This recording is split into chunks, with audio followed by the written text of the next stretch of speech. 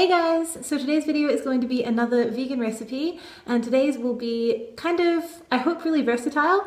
Today I'm making vegan burritos, but the filling that I'm going to make can be used in so many different Mexican things like tacos or anything, like even chili you can use this as a base for, so that's part of the reason that I really love it. It's so easy, so quick, so simple. So like I said, today I'm going to make vegan burritos, and I'm also going to make guacamole to go on the side, and I love guacamole and this is my absolute favorite recipe.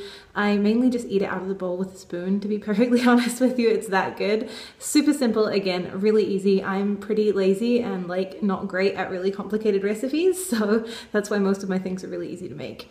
So let's go make some dinner. So here's what you're going to need to make the burrito filling. We have some onion, about half an onion, some fresh oregano. You can use dried stuff as well if you want.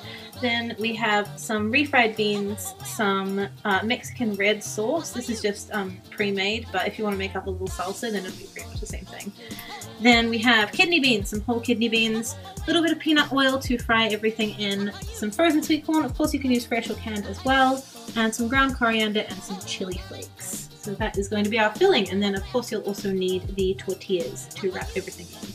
And we just found this in the back of the cupboard and decided we needed some chipotle flavor in there as well. So we're using chipotle. It gives it a bit of a smoky flavor. If you like that, you can use this, or you can also use liquid smoke and it'll do pretty much the same thing. So yep, all good to go.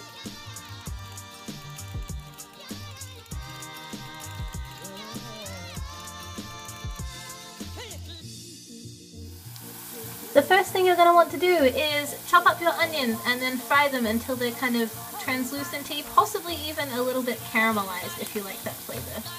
Next up, you're going to add in your refried beans and kidney beans and your sweet corn, especially if it's frozen, put it in at this point. If it's ready to eat, then you can put it in a little bit later than this.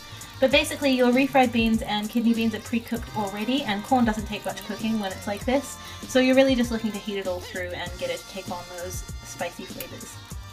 And the final thing that you're going to do is add in your chipotle and a little bit of salt. This is all to taste, so just decide how much you want. And I realize this looks super unappetizing, but I promise it tastes really amazing. This is your filling that you're going to put in your burritos. And the red sauce, the Mexican red sauce that I mentioned before, that is like a salsa that you can use on top. Okay, let's make these burritos.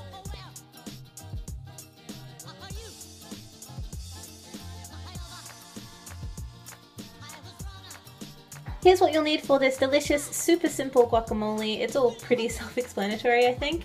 So we've got about 3 avocados in here, then some little baby tomatoes chopped up, big ones are fine too, the juice of 1 lime, and some ground cumin, and a little bit of hot sauce, which is optional. You just decide if you want it a little spicy or not.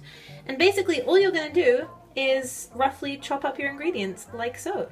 And voila! Your guacamole should look like this. And like I said, all that's been done is the ingredients are roughly chopped, and then you give it a wee bit of a mash with the back of a spoon or a fork until it goes into, like, not a paste, but just slightly less separate than it is usually. And then the ingredient that I forgot that's on top here is just some fresh coriander. So here's the finished product, a super easy vegan bean burrito with guacamole and salsa on the side. As I say, really simple, super delicious, and I think it's a good thing to feed your non-vegan / omnivore friends, because I feel like the beans make it quite meaty textured, and I don't think a lot of people will be able to tell that this was vegan because it's so spicy and delicious. So yeah, here we go. Hope you guys enjoy.